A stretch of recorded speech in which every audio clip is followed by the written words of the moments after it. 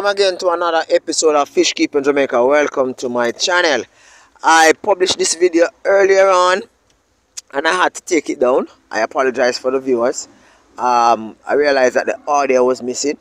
The audio was done, but you know, it's done separate and apart from the video. So as a result of that, it seems as if something happened and just the video alone actually got uploaded. Anyway, so today's video is primarily about why tilapia fish is practically dangerous in the wild. Okay, so where I'm in Clarendon, Jamaica. Alright, it's on the outskirts of the parish of St. Catherine. It's considered a farming community, a rural community, right? Now, this river leads into the Salt River, which exits into the sea, just along the southern coast of Jamaica, right? This river has several strains of tilapia fish living within it. Now, this river actually cuts through a property owned by Danny Bunting, one of the largest tilapia fish farmers in Jamaica. Over 374 acres of land, over 74 separate ponds, and I've shared with you in videos before that fish, should I say baby fish, from the farms have actually found themselves along the drains exiting into the river and have actually made the river their home. Now, why is it that this is such a bad thing? Now, the tilapia is known for the consumption of weeds and plants. As a result of the consumption of weeds and plants, a lot of natural, I call it now, natural ecosystem that exists within the water space, serving as habitat for other wild creatures, is actually destroyed. So they actually eat the vegetation, and tilapia is practically a invasive species in Jamaica itself, where it doesn't originate in Jamaica, but it was actually brought to Jamaica as a source of a food protein source from as early as in the 1960s, early 70s, right? So you have three different strains of tilapia in Jamaica. We have the Rocky Mountain White, the Red Nile tilapia, and we also have the Mozambique tilapia.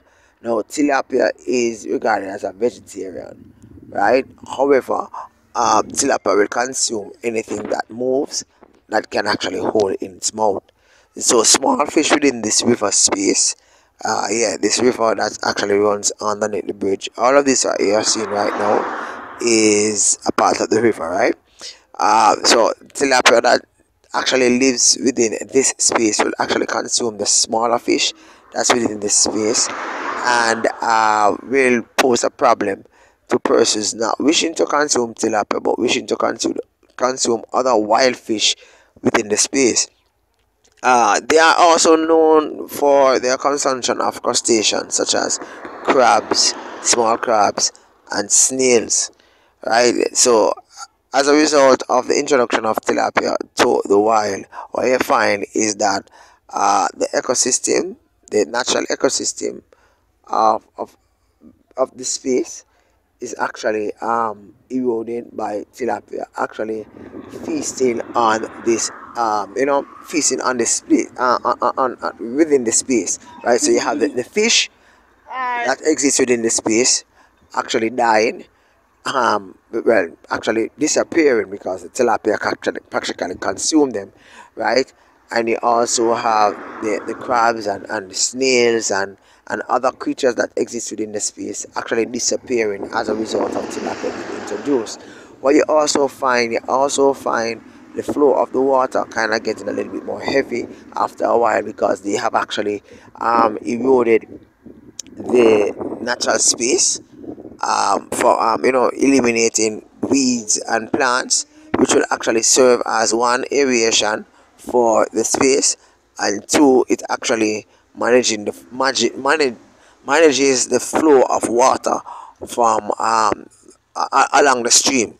So as a result of this, you find that you know, flooding might occur within nearby communities where in which the water flow is high, in which weeds and plants will probably manage the water flow. This is no longer in existence.